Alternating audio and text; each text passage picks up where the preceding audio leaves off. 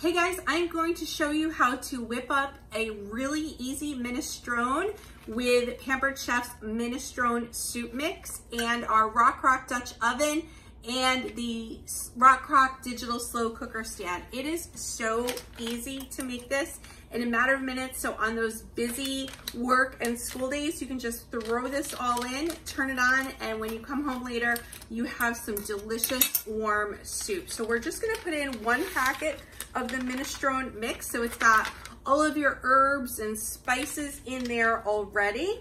And then we're just gonna add our water. And of course, it's our easy read measuring cup so that you're not trying to juggle. You just pour this in here. Now it calls for 4 cups of the water.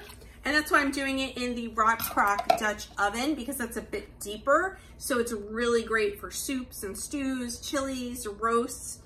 And then you're just going to add 2 cups of chicken broth. Now I'm gonna add 3 because I am throwing this in all together now on the slow cooker setting so that it goes for a few hours. But you can also do this on your stovetop and just cook your pasta separately, throw it in, and it's ready in about 20 minutes. So you would just get the soup base to a boil and then simmer it while you're making the pasta, and then you can throw in your pasta and your beans and everything else. But since I'm gonna cook the pasta in here, I just wanna have a little extra liquid. So I've got my broth, and then I am just throwing in about 1/2 cup of those little teeny pastas. So not the ditalini, but the little ones. And then I'm gonna throw in some beans that I've already rinsed, and I've got just 1 package of the Bird's Eye mixed veggies. Throw it all in there.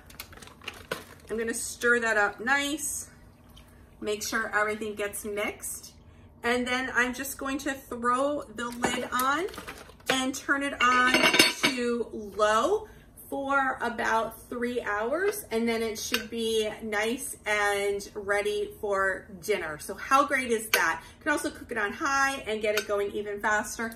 And of course, don't forget your silicone straining ladle. So you can got the strainer on one side and just the regular spout on the other, so you can get that perfect ratio of liquid and your pasta and veggies to every bowl. Maybe make a nice warm bread.